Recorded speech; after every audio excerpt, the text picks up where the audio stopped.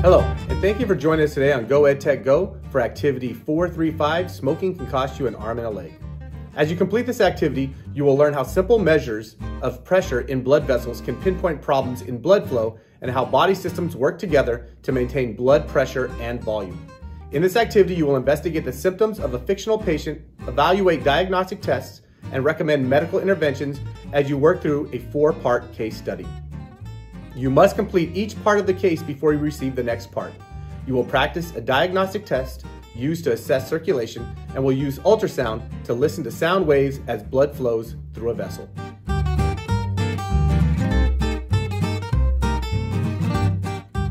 This is patient John Jones.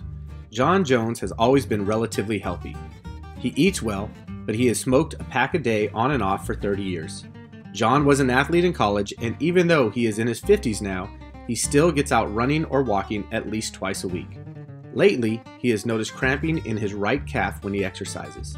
The pain goes away once he stops and rests, but John is starting to think that something might be wrong. John also reports frequent tingling in his leg, almost like it's falling asleep.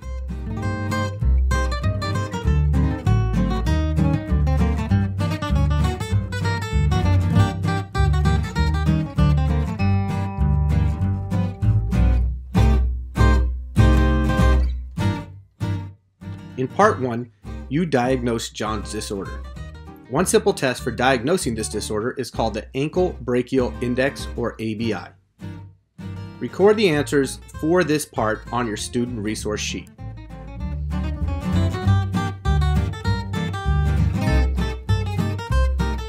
For part 3, we're going to find the ABI for the patient. The ABI is a painless measurement that evaluates the circulation in your legs. In this simple test, the doctor listens to the flow of blood and measures the blood pressure in both the arms and the feet. Normally, these two pressures should be about equal. A significantly lower pressure in the ankle usually indicates that there is a problem with blood flow in the legs. Doppler ultrasound uses reflected sound waves to assess blood flow through a vessel. In this activity, you will use a Doppler device to listen to blood moving through the vessels of the arm and ankle and use systolic pressure values to compute an ABI. For this lab, we're going to need ultrasound gel, a pocket fetal doppler, a blood pressure cuff, and a towel so we can wipe off the excess of the ultrasound gel. I'm going to show you how to put the blood pressure cuff on for the ABI. You can see that on the blood pressure cuff, it shows an arrow for where on the left arm where the artery should go, on the right arm where the artery should go. So we're going to put this on the patient. And since we're on the right arm, we're going to move this over just a little bit to line it up with that brachial artery. We're going to get this nice and snug. Okay. And we're going to take a reading on the gauge for blood pressure. Okay, so the first thing we're going to do is we're going to take our ultrasound gel, and we're going to apply ultrasound gel on the anti-cubital area.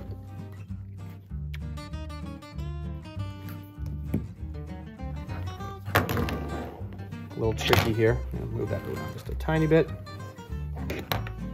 And we're going to use this fetal doppler here. You can see if I touch it, again, it has sound. And we're going to try to find, let's set this closer. We're going to try and find the sound of that artery.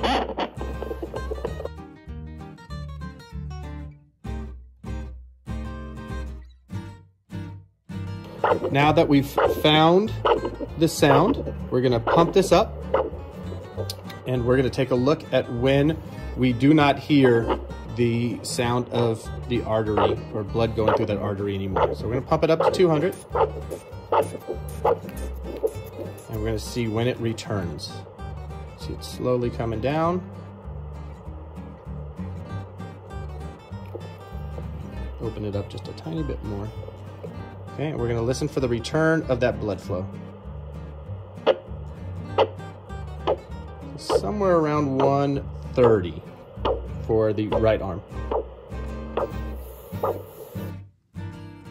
Since we had 130 for the right arm, we're going to click on the box and type in 130. We're going to use the pocket fetal doppler with some ultrasound gel. You can see we already have the blood pressure cuff wrapped, and we're going to take a reading from this gauge in order to find the ABI. So the first thing we're going to do is apply some ultrasound gel in the anti-cubital area, and we're going to turn on the fetal doppler. And what you'll notice is it has a sound whenever you have a heartbeat or it has a touch. So I'm going to find the pulse on her. I'll actually set this here. Okay. And she's going to help me since it's only two of us. I'm going to set this a little closer so you can hear it. I'm going to help her find it.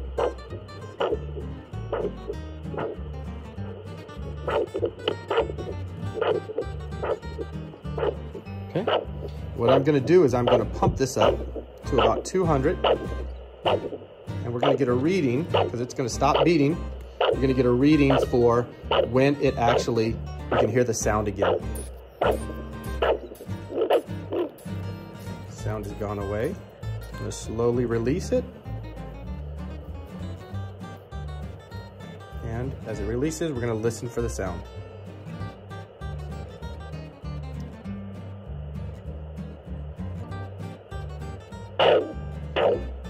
So the sound came back at about 120.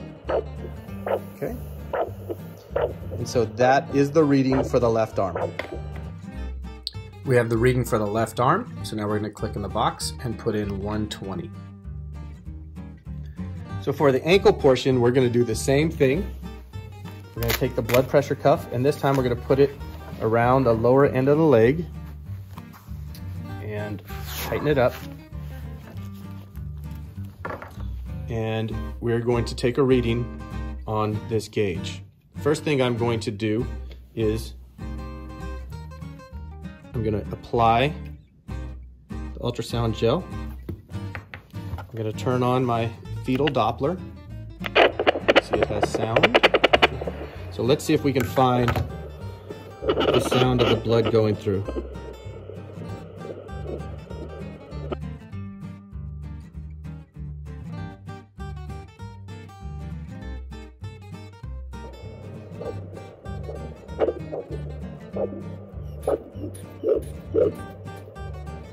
Release it and see if we can hear it come back.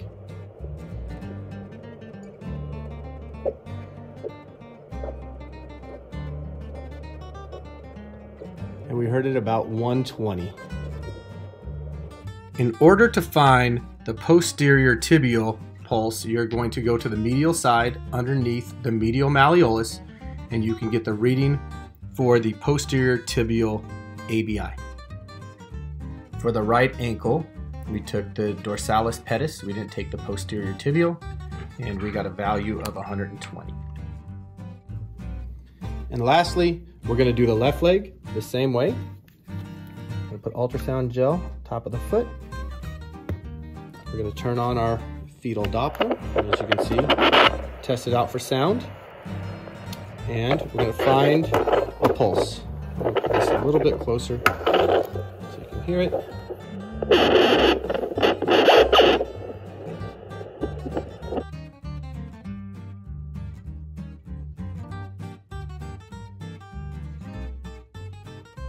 We're going to pump it up to see if we can hear the return of blood flow.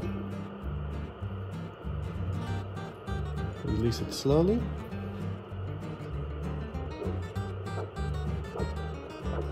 And it's somewhere around 130. And there are your measurements for ABI. For the left ankle, dorsalis pedis, we got 130. So we're going to type 130 in, and then we are going to find our right and our left ABI values, and then an overall ABI value. Now that we have all of our values, we can find the right ABI value. It says the higher of the right ankle pressures. Out of these two, we only did one. So this is 120, the value was here.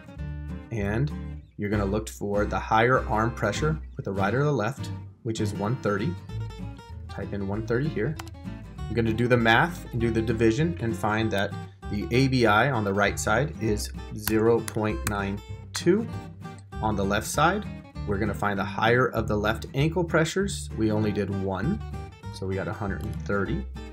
And on the higher of the arm pressures, it was 130 again.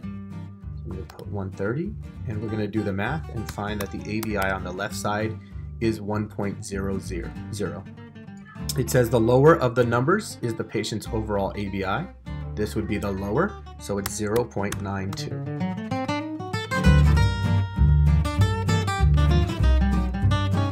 In part 4, Getting Help, John finally agreed to go in for simple testing. The report from his ABI testing can be found here. You can see that the values have been put in. You're going to use the same method as before to find the right ABI, the left ABI, and the overall ABI for John. You're going to compute these, and then you're going to look at this ankle brachial index interpretation, and you are going to find the values, and you are going to answer the questions in the next section.